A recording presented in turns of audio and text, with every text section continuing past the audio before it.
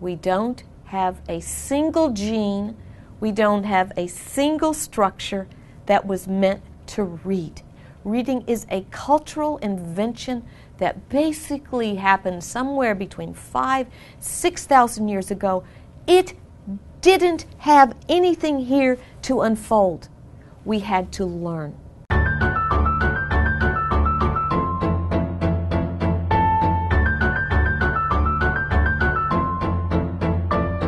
We researched RAVEO for a minimum of 12 years before we decided that it was in a form that we would be proud and happy to share the program with other teachers. We've been sharing our results, but now the question was the program at a place where we felt like we could share it with the community?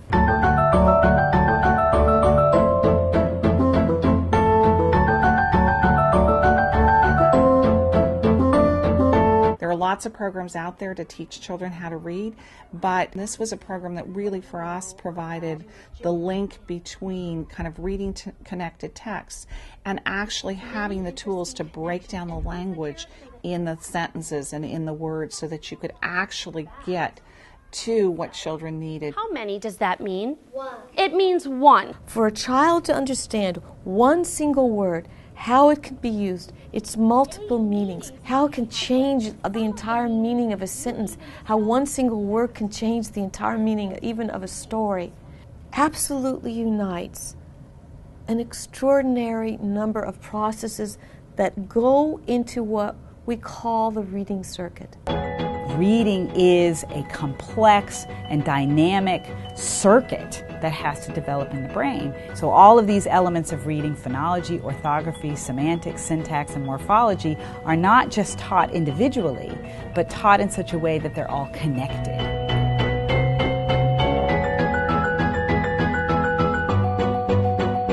Our kids who struggle with reading, they need that level of unfolding of what a sentence is like. And that starts through the word and then goes through the whole process. As you add enderbenders and you add the different pieces of words that they can now be in control of. Read this word. Hands. You got it, buddy. Here at our school, we're using RAVEO as part of our RTI model. We're using it as Tier 1 instruction for all students. We believe that all students should be exposed to all of these parts of language and linguistics. And then we're also using it as a Tier 2 intervention for students that need that additional experience, that additional support. Enderbender S. We start with meaning. We start with the idea that many of our words exhibit this quality of polysemy or multiple meanings. Using Miss Mim's tip over there. The kids are seeing that these are very simple three-letter words, but then they're learning all these meanings that are attached to them, so it's more complicated than they thought. But also we get into adding enderbenders or suffixes to the words pretty early. So when you talk about jam is the first word, they all know what jam is. I put it on my bread, I eat it for breakfast, I put it in a sandwich. Then you start talking about something like jamming to music. They know what it is and they can talk about it. Oh yeah, my uncle's in a band and I've seen him jam to music, and so they get excited about talking about words. The most kind of eye-opening times is when you'll be doing a science lesson or a social studies lesson or just reading a read-aloud book to the class, and someone will interrupt you and say, Miss Levesque, that's a mem word, it could also mean this, and it may have nothing to do with the core words we're doing, but to see the students generalize in that way really says that they're taking it in and they're retaining what we're doing and that it's meaningful to them. They have a lot of funny characters. Middle RAVEO town we have Mayor Mick. Mr. Mick. Many interesting connections. I like Miss Mim. Miss Mim. I like Miss Mim. She does many interesting meanings. She's a spider. She's purple. She's very smart. There's escargot, which is the S, enderbender S. They really do help me to read. A very good system. And there's Sam Sleuth. Sam Sleuth. He's a detective. Detectives ask a lot of questions like why, where, who, how.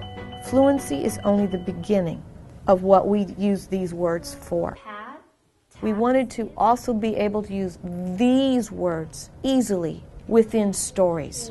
Cat taps is cat taps. So even though, for instance, our stories are quite simple, we work with those stories in a very detailed way so that our students, first of all, can read the story accurately, but they can also understand each and every word in a very deep and complex way. We are now going to read a minute story. With the minute story anthologies, they are able to, take this book and they bring their core knowledge, they bring their I Spy word knowledge, they bring their knowledge of, the syntax and the enderbenders, and I think they feel really proud about their reading. She's tapping the table or tapping the edge of the bed. Most of them are funny and they're not too long and not too hard. It's kind of tricky and fun at the same time. And I don't even know I'm learning because I'm having lots of fun. I'm getting much more better, I have to say. It's not just a fluency program, it's not just a vocabulary program, it's not just a decoding program. It's all of these things taught individually, then connected and applied to text, and finally to the process of deep and independent thought. That's where it really has its power, and I think that's where RAVEO's different. It pulls all of those strands in together in a fun intervention that kids like to participate in. They like RAVEO time. That's we're not going to do RAVEO today. There's something special going on. They like to be part of this intervention.